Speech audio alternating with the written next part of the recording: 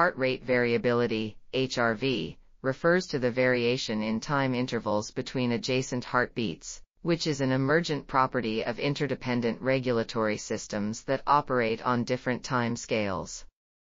This article reviews neural regulation of the heart and its basic anatomy, including the cardiac cycle and sinoatrial and atrioventricular pacemakers. The cardiovascular regulation center in the medulla integrates sensory information and input from higher brain centers to adjust heart rate and blood pressure via sympathetic and parasympathetic efferent pathways. Sympathetic and parasympathetic influences on the heart are discussed, as well as the interpretation of HRV and its association with disease risk and mortality. The article also considers new perspectives on the underlying physiological mechanisms and properties of different frequency bands, including ULF, VLF, LF, and HF.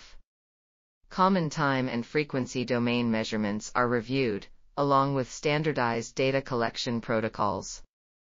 The article integrates several theoretical models, including Porges' polyvagal theory, Thayer and colleagues' neurovisceral integration model, Lehrer, Vascillo, and Vascillo's resonance frequency model, and the Institute of HeartMath's coherence model. The authors conclude that a coherent heart is characterized by both complexity and stability over longer time scales, and future research should expand understanding of how the heart influences the brain. This article was authored by Fredric Bruce Shaffer, Rollin eMcCraty, and Christopher L. Zerr. We are RTCLTV, links in the description below.